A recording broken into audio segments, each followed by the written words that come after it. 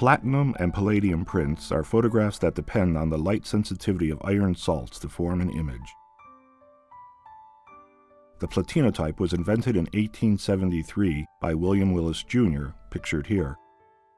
His platinotype company of London manufactured photographic papers using his platinum and palladium processes, which were marketed in the United States by Willis and Clements of Philadelphia. Later, other related processes were introduced and were used by artists whose photographs are represented in the National Gallery's collection.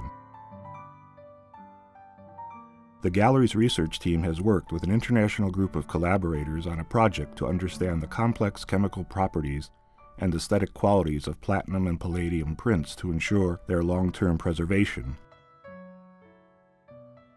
In the fall of 2014, the Gallery hosted a workshop and symposium inviting chemists, photographers, curators, and conservators to discuss the technical and art historical aspects of these photographs.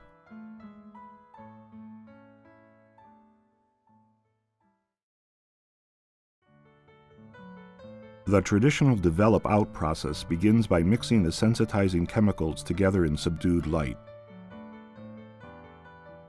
The sensitizer includes ferric oxalate, the light-sensitive component, as well as platinum or palladium salts in water.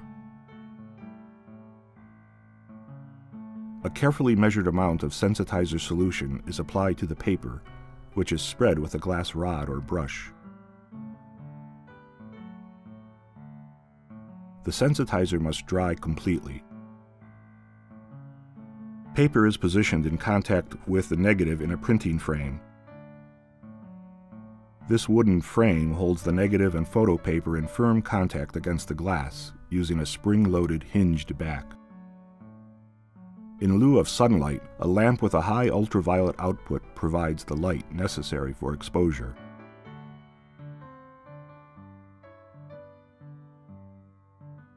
The design of the printing frame allows the print to be inspected during and after exposure. An experienced eye can judge whether the print is ready for development.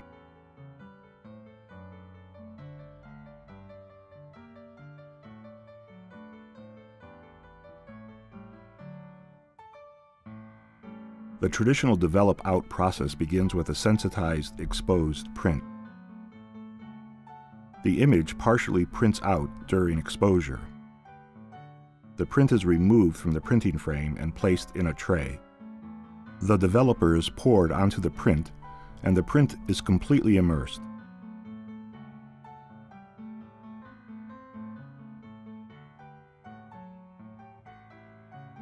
While in the developer, the exposed iron salt reacts with the platinum and palladium salts in the sensitizer, reducing them to an elemental platinum or palladium, or a combination of both.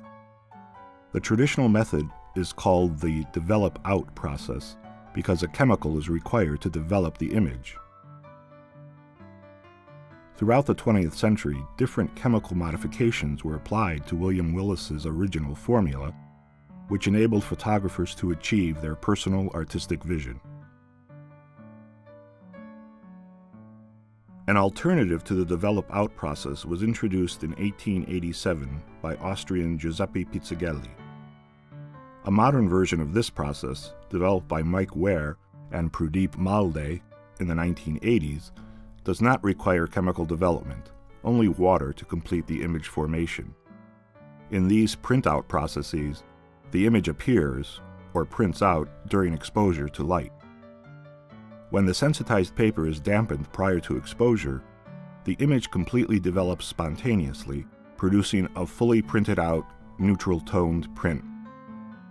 However, if the sensitized paper is dry prior to exposure, water must be introduced to complete the development process, and steam is a gentle way to incorporate moisture. The dry print produces a sepia-toned image. It is remarkable to note that by simply adjusting the moisture content of the sensitized paper, different image tones can be achieved.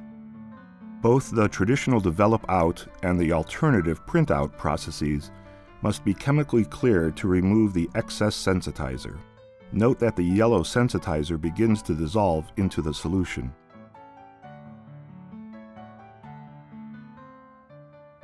Finally, The prints are washed in water to complete the process, then air dried.